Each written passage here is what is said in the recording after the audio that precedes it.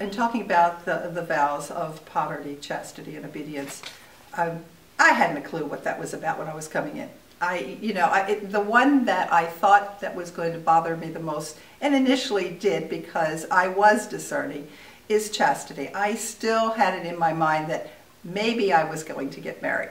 But one of our sisters, when I was making my first profession, said to me, you think those vows, when you go up and you say that you will accept these vows, you think that's the end of it.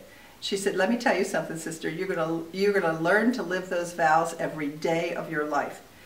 And so I think in terms of what they mean to me, it's changed over time. I understand chastity about being love, and love in a way that extends itself beyond me.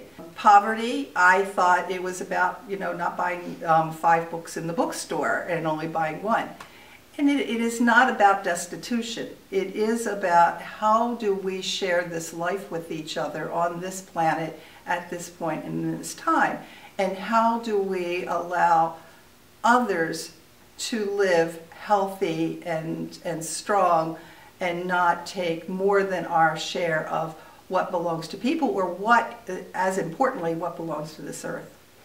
And then obedience, again, it's not about somebody pointing their finger at you and saying you will do this or you will do that.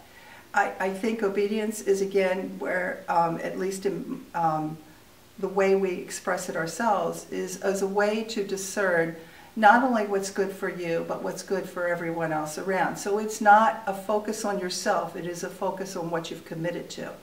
And yes, are there times when someone has to remind you? Of course. There's always conversation, there's always a mutuality in the way that we relate to each other, and that is expressed through each of those vows.